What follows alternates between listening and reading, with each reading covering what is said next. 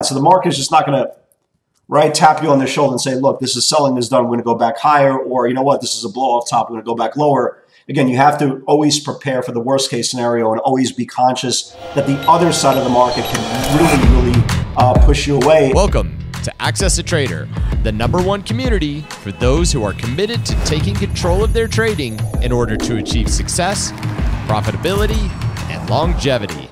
Thank you for joining us. Here's Dan Shapiro to help you find your edge, master your process, and own your future.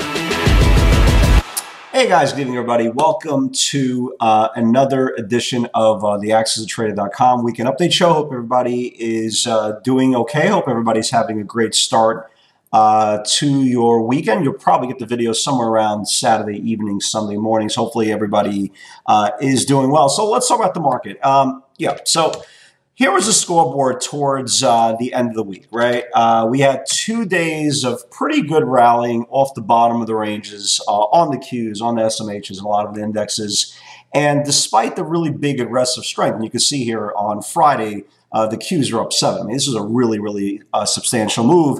And if you look at the scoreboard towards the end of the week, you'll see, pretty muted, right? You had the S&P and the Dow down over 1% for the week, despite these really pretty aggressive 24-hour rallies. And the NASDAQ 100, the composite, was down about 2.5% for the week, despite, again, this is despite this really big move off the bottom and continuation on Friday. And there is some really good news and bad news kind of situation in all of this. The good news is the market finally stabilized a little bit. When I say the market, when I mean the market, especially if you're a new viewer here, I'm talking about the NASDAQ 100. I trade 95%, all technology names pretty much represent the NASDAQ 100, obviously affiliates as well. So when I talk about the market, I talk about the NASDAQ 100, the heavy tech NASDAQ, not the Dow Jones Industrial Average that represent only 30 stocks. So the market itself, the Qs, had about 3 weeks of selling into really good news. If you guys remember, earnings, right? Everything was sold. Doesn't make a difference what they said. Amazon, Apple, Microsoft, Facebook, Google, Tesla, Netflix, didn't make a difference. Anything that came out, good, bad, or indifferent, was being sold, but especially good news. And we had that for about 3 weeks.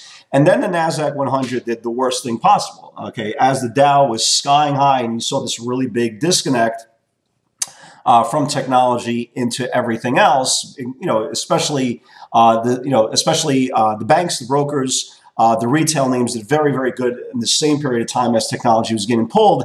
And then we started losing the 50-day moving average, which was very important because this is where the rally that started all the way back into the end of January, February, March. The end of March had this really majestic move and then came all the way in. And then we were threatening to lose this area where it broke out, and then we lost it. For the next several days, we saw really aggressive selling. If you've been watching kind of the broadcast just for the last 3-4 days, I've been sell bias, right? Sell bias on technology, not the market, but sell bias in technology. And when you look at names, for example, like a Tesla had this marvelous sell-off this whole week, despite the strength of the market, you could turn around and you say, well, what is going to be the catalyst? What is going to be the next thing that's going to stabilize technology? Not just Tesla. I mean, you look at everything else, and you look at the Qs, right? Had this really big move, and they actually closed below this rising support for the first time in like forever, right? And you saw individual names like Amazon really get hit, and Netflix, and all of them, right? Apple, didn't make a difference which one it was. And the question was, well, what's going to be the catalyst to get this market to stop selling, to kind of rebound again? And here's the greatest part about the stock market. The stock market doesn't owe any of us anything, right? Doesn't owe any of us any explanation or why things are happening, why things are not happening.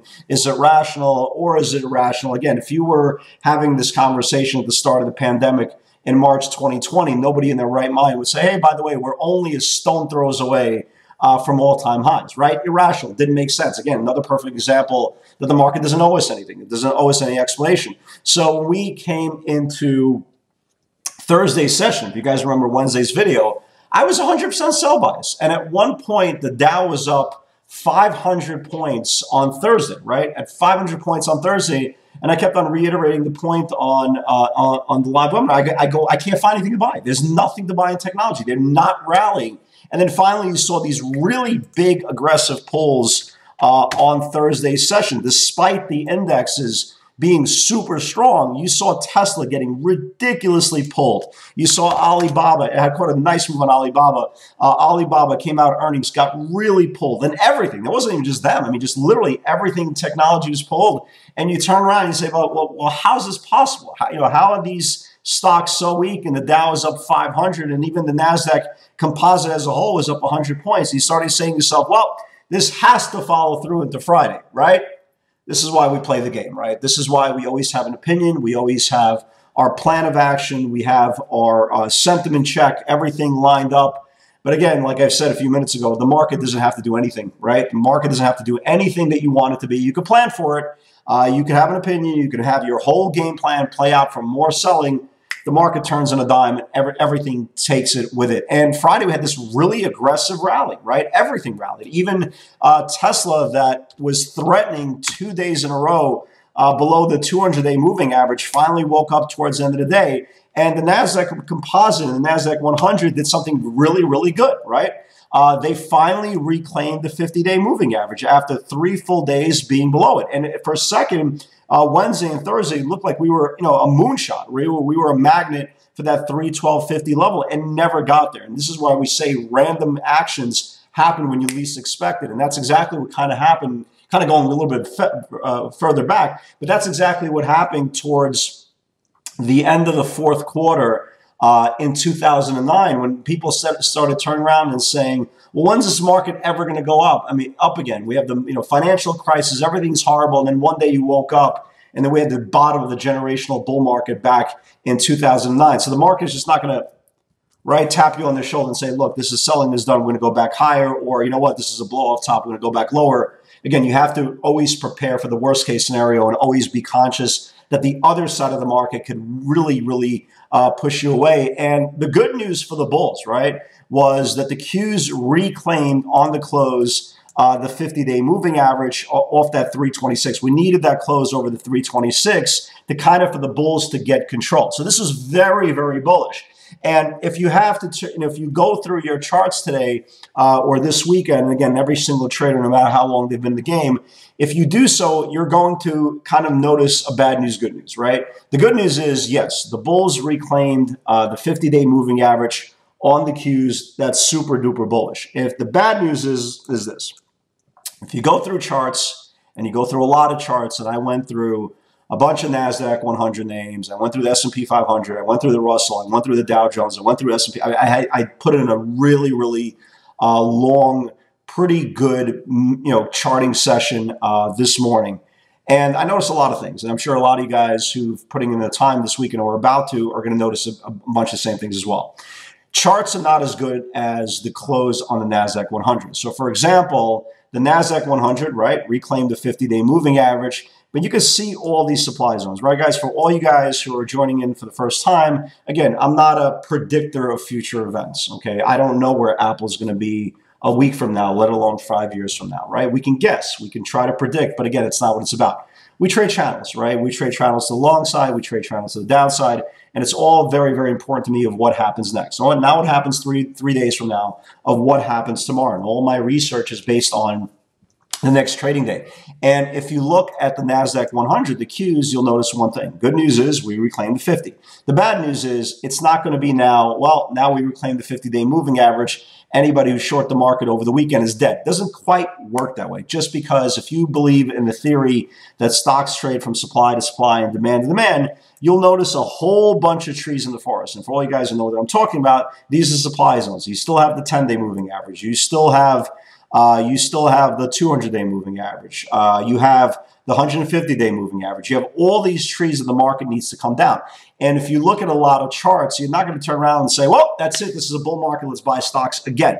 Am I bull biased going into Monday? I am. Yes, I am. This is probably the first time I am buy biased, or I want to use the word buy biased instead of bull biased. But this is the first day going into Monday's session that I am slightly, right, buy bias going into Monday's session, just because we did reclaim the 50-day moving average. If you look at the Russell, right, this was like 1 day away from really falling over. And they reclaimed, the 5 and they reclaimed the 10. So this is bullish as well. If you look at the diamonds, right, you look at the Dow, it reclaimed the 5-day moving average. That's bullish. And the SPY as well reclaimed the same major level. So everything is lining up for us on the buy side, okay, of Monday's session. But this is where you start putting in the work. This is where you start breaking down stocks. You start breaking down charts and seeing where are the cleanest patterns. So the good news is we reclaim. Here's I don't want to use the word bad news, but here is the more not as good news, right? If you look at charts, especially for the NASDAQ 100 this morning or this weekend, you'll see a lot of similarities. Stocks still don't look great, right? So if you look at Tesla's chart, although, again, it reclaimed the 200-day moving average, okay, it still hasn't even taken out the previous day's high. When you look at Amazon's chart, right, okay, Amazon reclaimed, right, or about to reclaim the 50-day moving average, kind of mirroring the Qs, but it still didn't reclaim the previous day's high. If it does, that's cool, right? If it does, that's cool. But don't expect like you had a 300-point move here, right, just because you had no supply zones, right? You had this really, really big move. The first time reclaimed the 50-day moving average, you went on a 400-point run in a week and a half. You're not going to get the same thing on Monday. Even though the 50-day got reclaimed the same way the 50-day got reclaimed here, the difference is here is no supply on the way up, and here you have supply zone after supply zone after supply zone after supply zone. Same thing with NVIDIA, right? NVIDIA went on this massive move here when it reclaimed the 50-day moving average the first time. Again, the reason why, it had no supply until it hit its linear regression line. So you had to move from 540 all the way to 614 before there was any type of supply.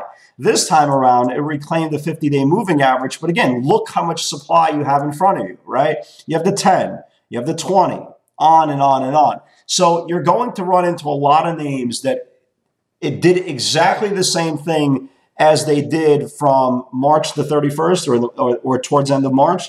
The only difference is this was clean coming out of a big macro channel versus a reclaim, a remount that it now needs a lot of work. So even though you're going to see, if everything goes well, you're going to see upside bias in the indexes. Remember, the indexes still have to pull everything up. So if you guys remember, the Qs rallied first, right? The Qs broke out first above this 324, 325 level first, and then everything started going up with it. NVIDIA, Apple, Amazon, Facebook, on and on and on. But this time around, even though we did reclaim the 50-day moving average, don't think for a second, unless we get really big gaps, unless we turn around and you're watching this video Saturday night or Sunday night and you see the futures rally, 250 points Sunday night, obviously it's a whole different conversation. But again, you can't assume we're going to rally 250 points on the Dow and 100 points on the NASDAQ. Maybe we do, maybe we don't. So even though I am buy bias going into Monday,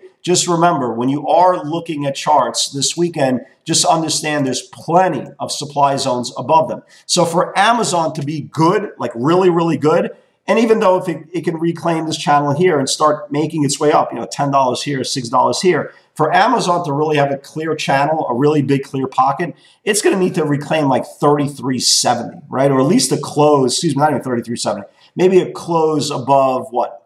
33.30, right? For me to clean, right? You see a clean pocket of 33.30 all the way to 3,500.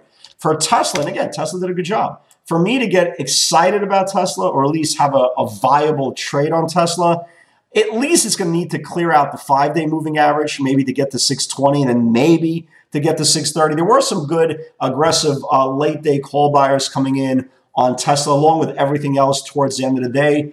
So would it shock me to take out, for Tesla to take out some levels Monday or Tuesday and finally kind of wake up? No, it wouldn't shock me. There are some clean charts out there, right? If you look at technology, like Facebook is clean. You could see Facebook is clean. This is the first day above the 10-day moving average. And if it reclaims this level, then yeah, you could see that, Facebook does have room all the way back to this 330 level, right? It looks very, very clean. If you look at Microsoft, right, going into this weekend, again, it did a great job for the last couple of days. It's gotten rejected into this supply zone here, right? The 20-day supply. And look at the last time when it got rejected at the 20-day supply, it came right back in. So it closed at the 20 days. So for Microsoft to wake up for this week, it has to reclaim Friday's levels, and then you can get a move maybe into the 250. So even though we reclaimed levels, and especially on the Qs, just we understand we're not out of the woods just yet. I think it's a great first start, right? If again, if you've been watching these videos,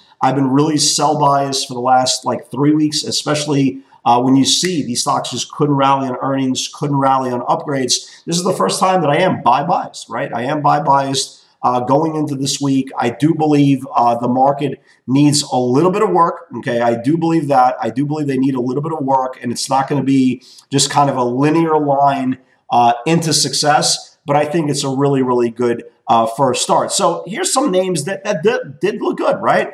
Facebook I like. It's probably the cleanest name out of all the beta names. Again, if it starts reclaiming, maybe you could get a move to the 330s.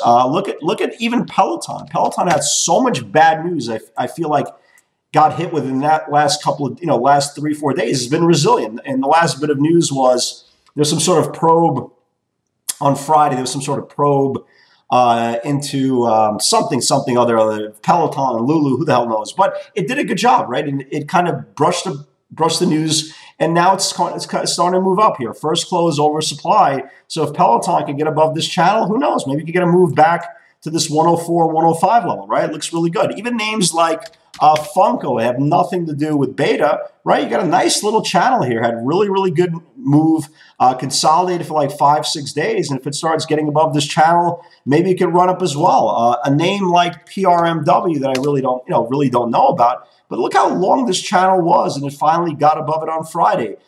Even the vaccine names, right? Like Moderna still needs a little bit of work, but you could see at least it's now back to the 10-day moving average. Again, yes, macro, it's going to need to reclaim this 169, 170, but at least you can see that it's getting above these channels or trying to get above these channels to start waking back up again. So if you are going into this weekend bull biased, just like I am, and again, I am slightly bull biased, I am sell biased this weekend, but again, I know we're not out of the woods yet.